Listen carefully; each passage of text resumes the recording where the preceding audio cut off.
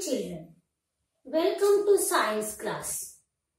Today we will learn new lesson, that is crop production and management. In the previous class, you have learned that food is a basic source of energy for all living organisms. All living organisms require food to carry out different life processes. Food is prepared by farmers by cultivating crops. Food is prepared by the farmers by cultivating crops in the field. Cultivation of crops in the field is called as agriculture. Agriculture means what? Cultivation of crops in the field is called as agriculture. Agriculture can be defined as art of cultivating crops and raising livestock. Agriculture is an art of cultivating crops and raising livestock. That means cultivating crops in the field as well as developing the organisms or animals which are helpful to agriculture. That is called as agriculture. Without agriculture, the world cannot survive. Everyone depends on the farmers for their food. So, farmers are considered as annadatas. Why farmers are considered as annadatas? Because everyone depends on farmers for their food. It may be directly or indirectly. So, the farmers are considered as annadatas. Agriculture is still the largest occupation in India, engaging a large section of our population. Agriculture remains the most important occupation in the world. You know that food is produced by the farmers. The produced food should be supplied to all the people in the country. To provide food for large scale population, we should follow some of the steps. They are first one, regular production. That means regular production of food. Food should be produced regularly. And second one is proper management. Proper management of produced food. And third one is distribution. That means managed as well as produced food should be distributed properly. These are the three steps should be followed to provide food for large scale population. Next, we will discuss about what is crop.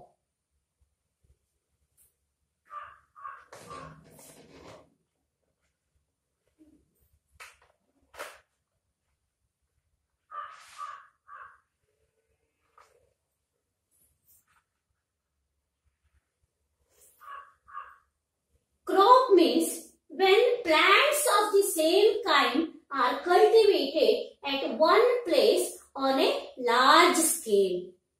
Crop means when plants of the same kind are cultivated at one place on a large scale.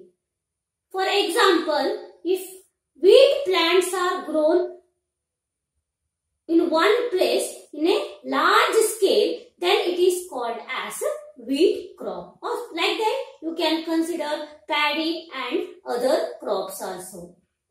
You know that India is a vast country.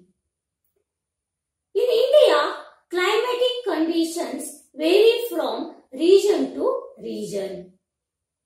Climatic conditions like rainfall, humidity, temperature vary from region to region.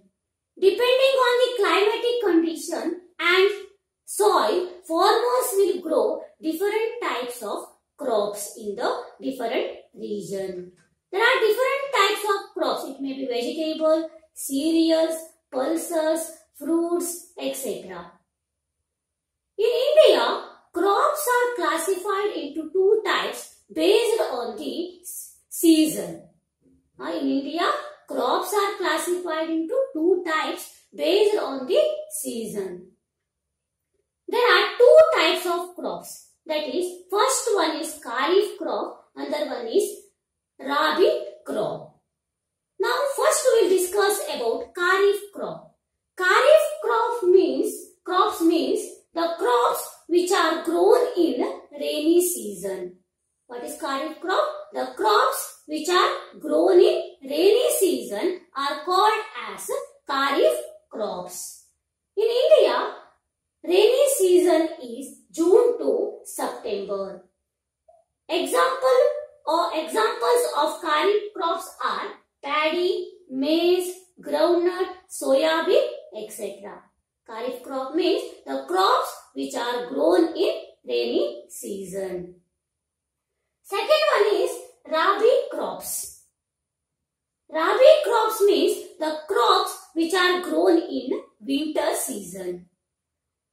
The crops which are grown in winter season are called as Rabi crops. In India, winter season is October to March. Examples of Rabi crops are wheat, gram, mustard, pea, etc. Paddy plants cannot be grown in winter season. Why?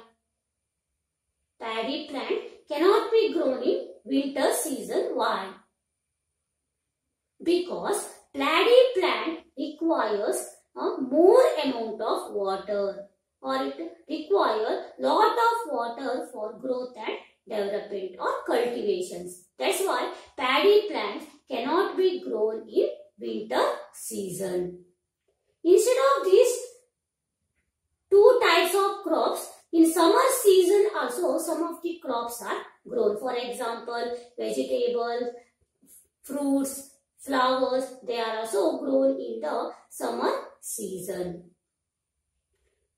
You know that farmers will do some of the activities in the agricultural field to cultivate the crops.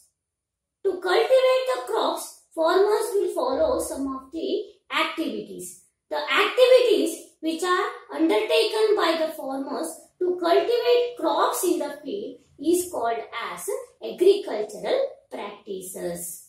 Agricultural practices means several activities undertaken by farmers to cultivate crops are called agricultural practices. What is agricultural practice? Several activities undertaken by farmers to cultivate crops are called agricultural practice.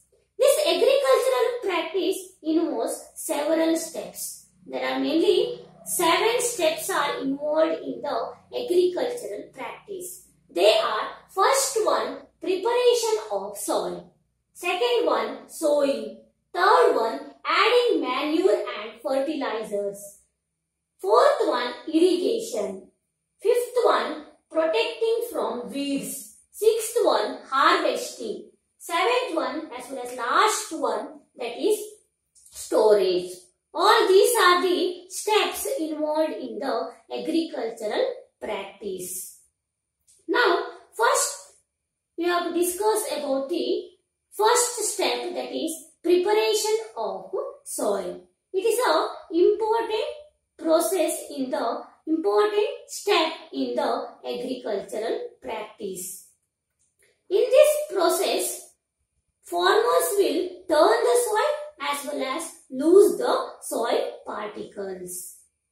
Loosened soil enables plant roots to go deep into the soil, and it allows air to enter inside the soil particle, and so that plant roots can breathe easily. And it also helps organisms such as earthworm and some microorganisms to grow.